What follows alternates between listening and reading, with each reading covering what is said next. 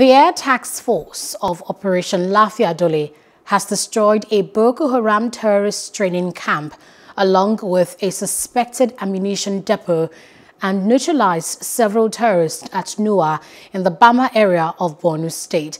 It said this was achieved through airstrikes executed on January 14, 2021, following intelligence reports indicating that the cluster of huts and other structures in the settlement were being used to conduct combat training for the terrorists on a regular basis.